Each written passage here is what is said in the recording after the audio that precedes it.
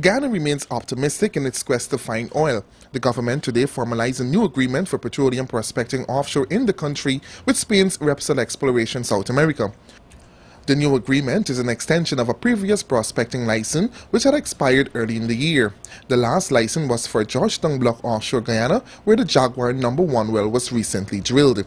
According to Repsol director, his company remains committed to finding and developing a petroleum industry in the country. Very pleased to announce that we have an agreement with Tullow Oil, which was our previous partner in the basin, to access the block in the future with a 30% working.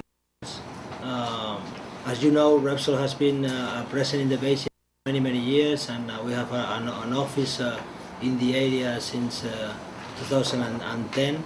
So we will be able to initiate activities immediately after the signature, and hopefully by the end of this year we will have completed the acquisition of the seismic. Minister of Natural Resources Robert Poussat said his government appreciates the presence of Repsol in Georgetown and their commitment to Guyana in fulfilling the country's dream of becoming an oil and gas producing nation. It is not your company is not the only one out there, as you may know, and Andarco is doing some work. We've just recently renewed a number of licenses for CGX, and we're also in discussion with a number of other companies. I know Exxon would have carried out their the seismic work just recently.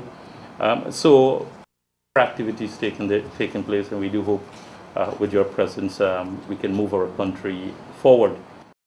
Repsol was the operator for the consortium of companies which included Tullow Guyana BV and CGX Resources Incorporated, and has been present since 1997. The company has committed to contributing to education, transfer of technology, and the building of capacity as Guyana develops a petroleum industry. Leroy Adolphus, Capital News.